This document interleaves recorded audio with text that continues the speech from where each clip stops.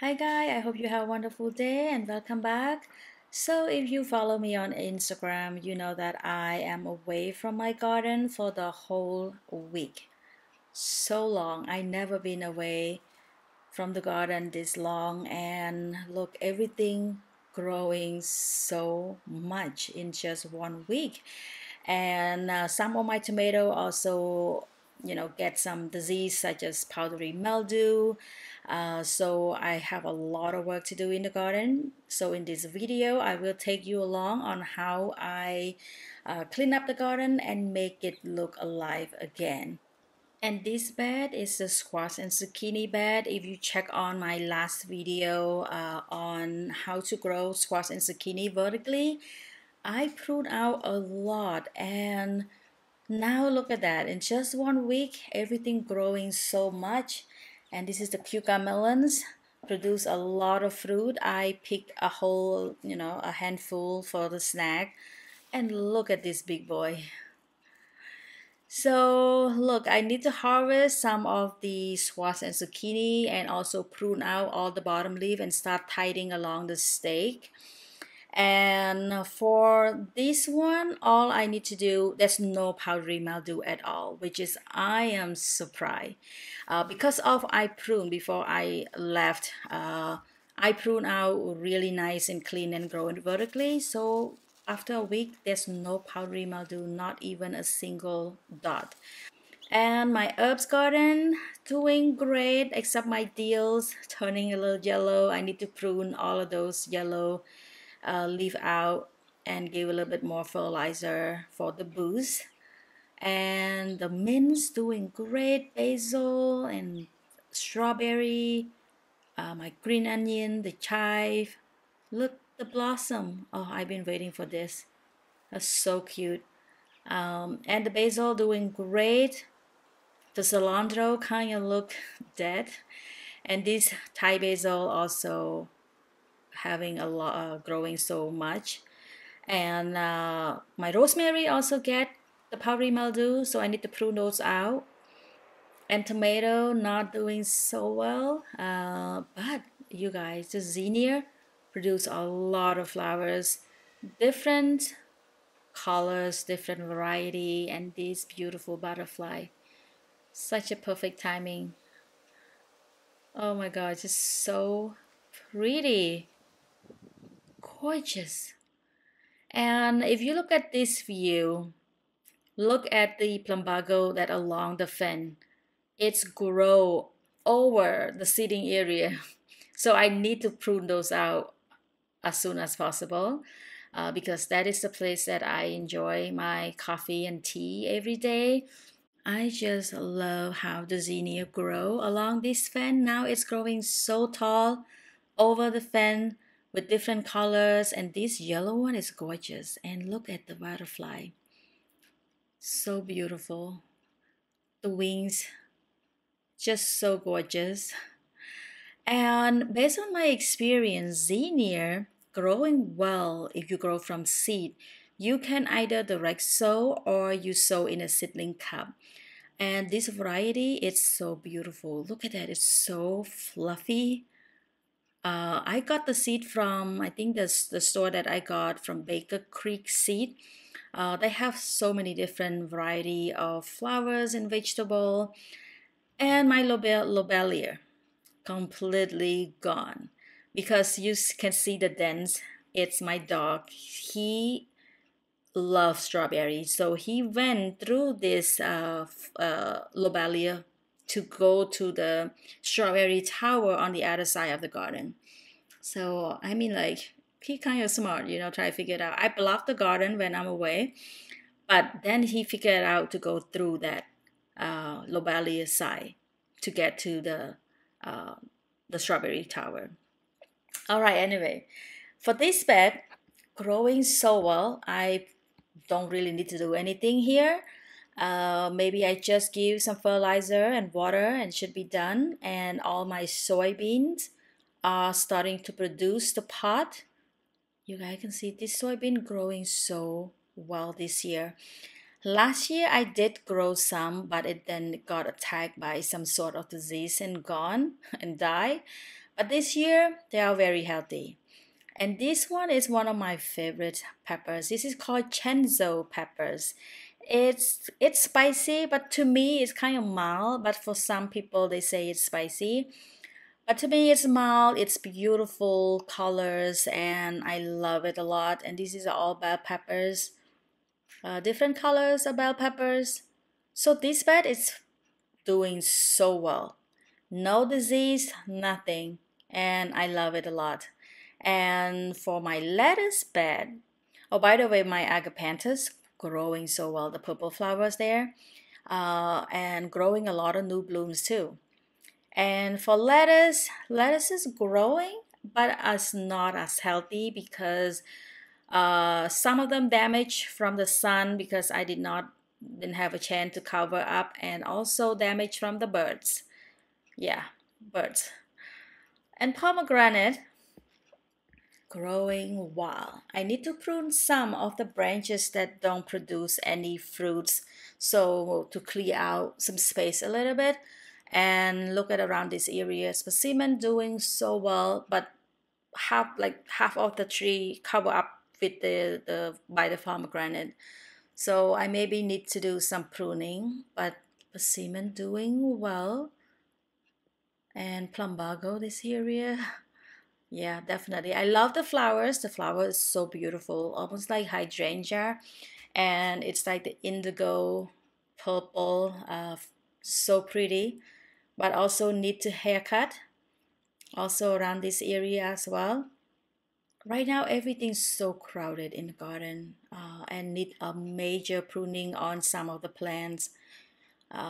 Pomegranate growing crazy this year, produce a lot of flowers, a lot of fruits. Just look at that. We're gonna have tons of fruit.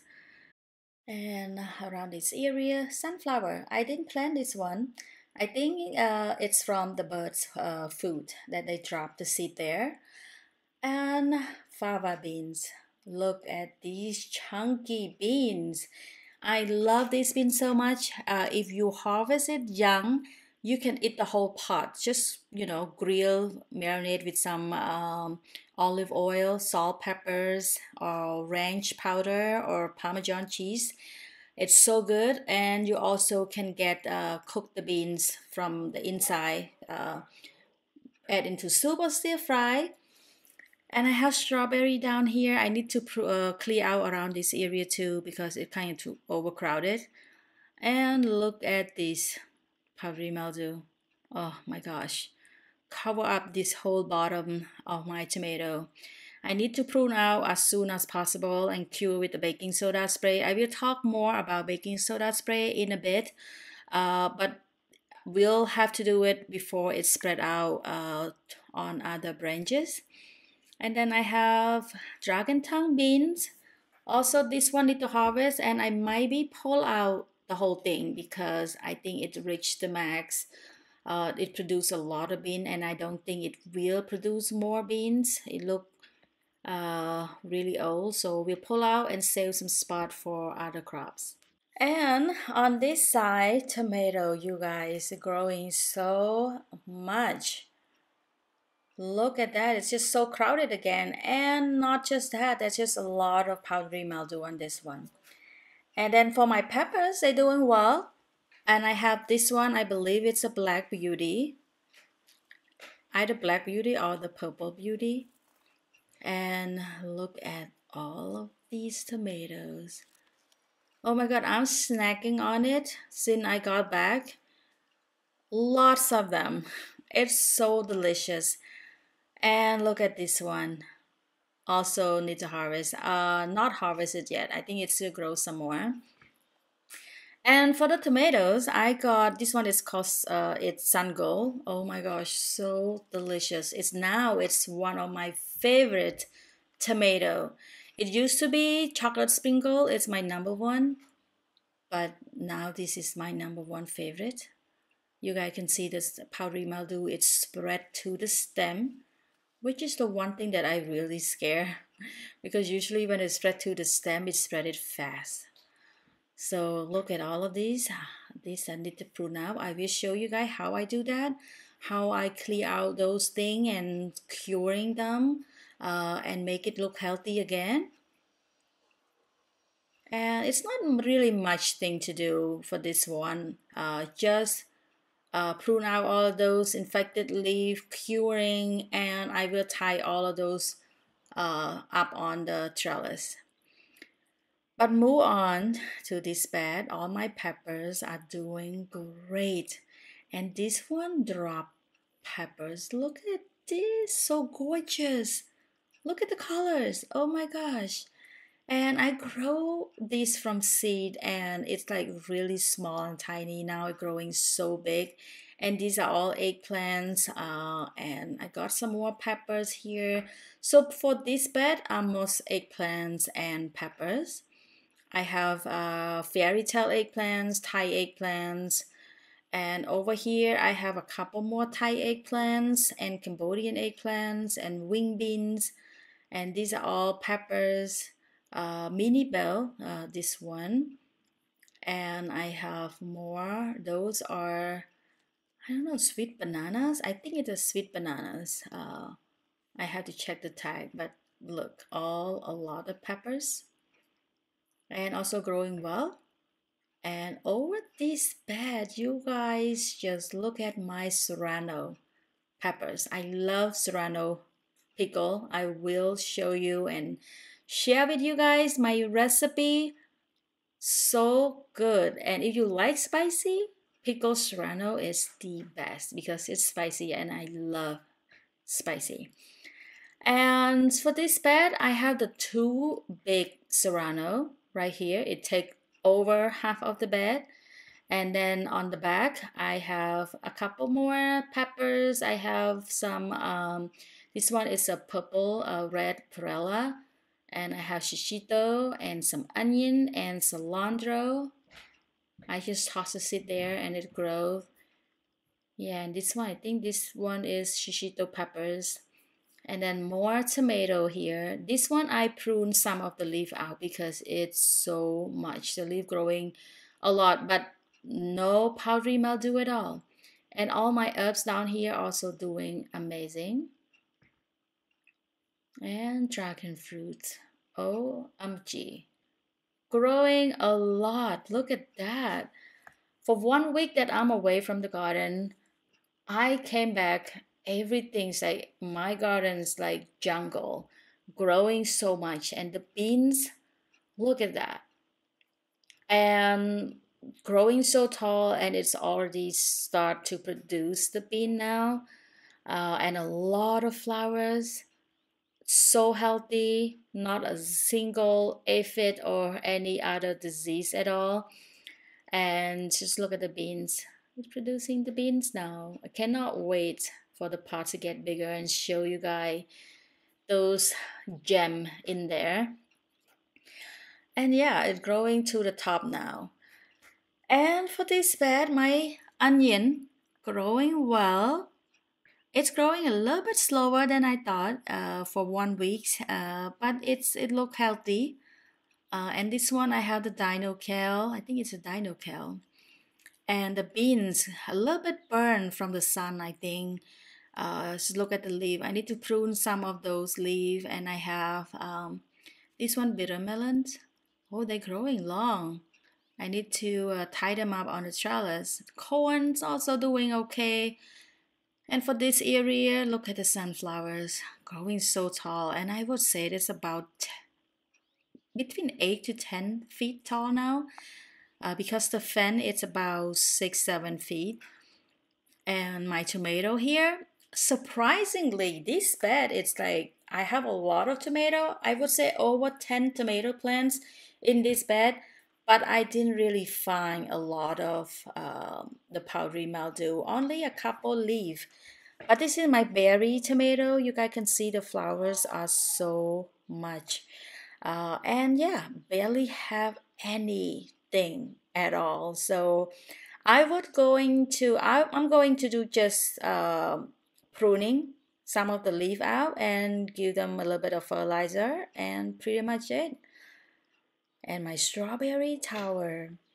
Lucky grab a few of the strawberry when I was gone, but everything still producing so well and produce a lot of runner. And I put some of the runner in the pockets and let them grow, and just a lot of strawberry and look delicious. I'm going to harvest, make some strawberry popsicle for the kids.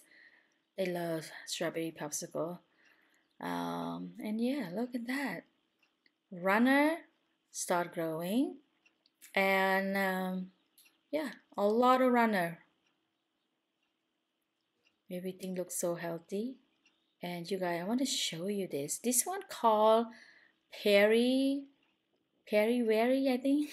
It's the strawberry that it's like very unusual, okay, that happens. And this is like seeing this thing, it's like an eye-opening for me. Such a cool experience. Because this is like the seed that is sprouting while it's in the strawberry, which is amazing. I was like, whoa, this is so cool. And I need to cut it and show it to my kids. And for and if you guys want to check on the video on how I mix the soil and planting strawberry on this GreenStalk, I have a video. I will link it in the description box so you guys can check that out. Or you can go to my main page and look for the video. I think I posted about a couple weeks ago. And for this area, I have some tomato. This is a volunteer tomatoes. I think the seed that drop around this area is the chocolate sprinkle. But chocolate sprinkle is hybrid, so I don't know if the tomato that growing is the same as the original plants. And the strawberry over here, oh, doing so well. Okay, so let's go to the other side of the garden. So this is the main garden area, and then it's move along over here, the sitting area. Yeah, so today is like very nice and cool. Love the weather. So for this side, I only have this wood box, which is I have holy basil. You know that I harvest a lot of holy basil. This one I harvest last time, like the whole entire thing.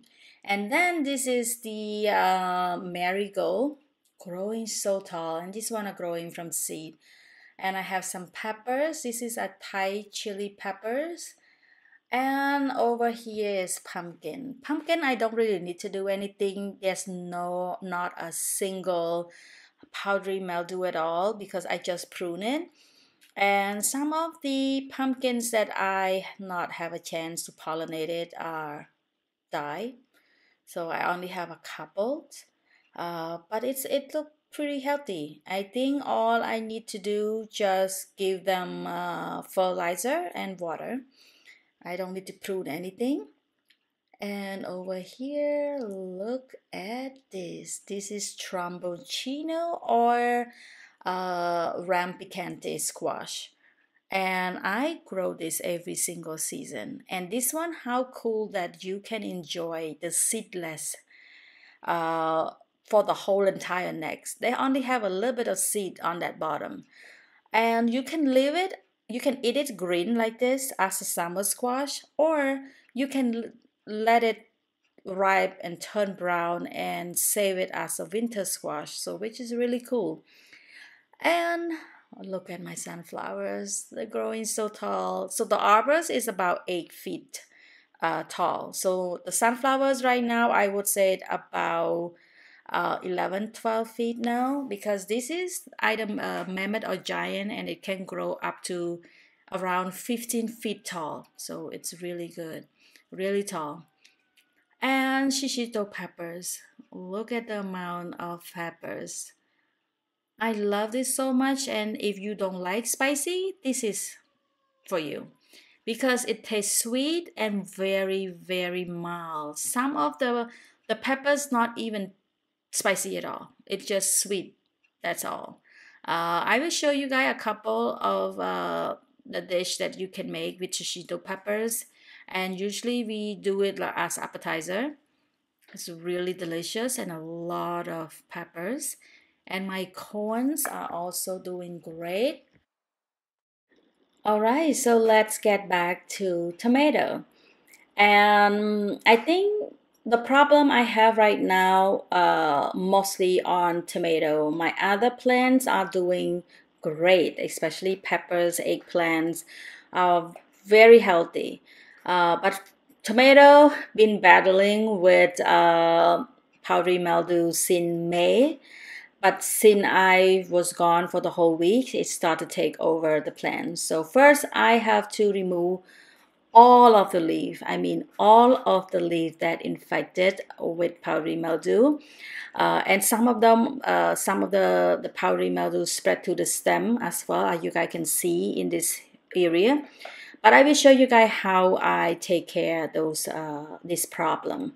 It's very easy and it's manageable, okay? So first, just prune them all out. And this season, my squash and zucchini are doing so well with powdery mildew. Not a single spot. I think because of I start to grow them vertically very early of the season and prune them regularly. It's very important. I have the whole video on how to grow squash and zucchini vertically, so you guys can check that out. Yeah, so right now I'm going to prune and then tie them up. Some of the vine fall off, so I will tie them to the trellis and prune them all out, and I will show you guys how I treat them. And this is on the other side of the trellis arch, and you guys can see that all the bottom leaves are covered up with powdery mildew. So I'm going to prune all those leaves out, and luckily it's not spread to the stem yet. And this is the baking soda spray, and this baking soda spray is the mixture of 1 tablespoon of baking soda with 1 gallon of water. Mix it well and spray it through the stem. If you have some on the leaf, make sure you spray it on the leaf too. But I don't really have any infected on the leaf because I pruned it all out, so I only treat the stem.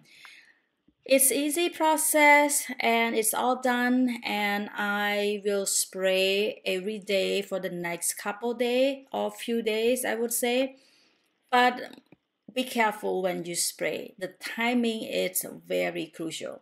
So I normally spray in the late afternoon when the sun all go down, or in the evening. Because if you spray in the morning and then the sun come out, it will burn your plants. I learned from my mistake because when I first started my garden, I've sprayed in the morning, follow up the online information that I found, and it's my plants burn severely. So I spray in the evening. It's working for me really well. All right, so I'm done with tomato and move along to lettuce. So I will cover my lettuce bed with the shade cloth. I'm using the PVC pipe that I bought from Home Depot. And I bought the long one, the long piece. It's a lot cheaper. And then I cut it into the length that I prefer to fit each of my raised bed. But before I cover up with the shade cloth, I have to clean up the lettuce because some of the leaf got burns and damaged from the sun while I was gone, and also from the bugs, roly-poly, I believe. So I clean out all those side leaf. So because lettuce, the more you prune, the more you harvest, the more it grow. The centerpiece will keep growing and it growing fast. That's why during summer you have to harvest them more often. Otherwise, it's going to go to bolt really quick. So right now I will, try to clean up all the bottom that leaf, clear them all out, and before give them some fertilizer. And all of the scrap that I just pruned out, I just toss it in the compost. Don't throw away. So nothing wastes at all over here, okay? I usually, my compost, I feed my worms with all the food scrap or vegetable scrap that I prune out from the garden, which is perfect. Toss it in the compost. And next up is fertilizer. I'm using fish fertilizer because it's high in nitrogen, and nitrogen will work great with leafy green. Lettuces, bok choy, spinach, and I'm using fish fertilizer. So I don't use a lot, just use a little bit. And this brand I'm using once a month. And after that, I always sprinkle a little bit of water to, fish fertilizer is very smelly. So I just wash them off and then use cover up with the shade cloth. For shade cloths, I would recommend the 50% or to 75% protection. It just depends on the area that you're growing. If you want to grow, I live in zone 10B, Southern California. I grow lettuce all year round, even though throughout summer. It just need a little bit more protection. So I use the shade cloths and I pick the area in the garden that have a lot of shade. So this area receive morning sun, which is really good. And during the summer, especially midsummer, sometime morning sun is really hot. That's why I need to cover up with shade cloths all summer long. Okay, and some of the area that I grow lettuces that have a lot of sun, I double the shade cloths. And I water them a little bit in the morning and a little bit in the evening. And yeah, and then your lettuce will survive all summer long. And harvest more often. The more it harvests, the more it grow. Otherwise, your lettuce will go to bolt really quick during summer. And for this bed, I don't really need to do anything much because everything looks so healthy. I maybe need to pull out the beans because it's been producing beans for a couple months now. I think it just reached to the end of the cycle. I need to prune all of those beans. Oh my God, it's producing a lot of beans. We have a lot of these dragon tongue beans been harvested in May. So I will just going to pull them all out. Just look at that. Looks so healthy. And give them a little bit of fish fertilizer. I have over here only some of the soybeans, a couple peppers, and a couple eggplants. I haven't fertilized this bed for about 3 weeks now. So and always wash out with water because it will be less smelly, and if you have pet or you don't want to attract rodent at night too with the smell. So wash them all out, and my dog usually go crazy with the smell. So washing them out after you fertilize, it's really help. And yeah, that's just pretty much it for this bed. And fava beans. I need to harvest this because just look at that, super chunky. And this is a little bit late. Usually I love to harvest them when it's really young so I can eat the whole pot. But I think this is a little too late to eat the whole pots because the pot's getting a little woody now. So let me show you the inside. The inside is really nice, and the peel, it's really spongy and smooth, and then the bean itself, the pot, it's really big. And you can add into soup or you can eat it raw, but don't eat too much. And I will also going to harvest this one and pull the whole plant out. And oh my gosh, this one are so big, and I love them to make stir fry lemongrass with some beef. So delicious, and it's so crunchy. But the thing is, all of those purple beautiful stripe will be gone, will be fade away when you cook. So yeah, it will be turning into a green beans. That's how sad. I wish the colors stay. So I harvest them a lot from the plant on the other side of the bed, and then this one too. And I have a lot more in the Ziploc bag that I save in the refrigerator. Alright guys, so I will end the video right here because I just don't want to keep you guys too long in just one video. I will make the part 2, so stay tuned, and thank you so much for watching.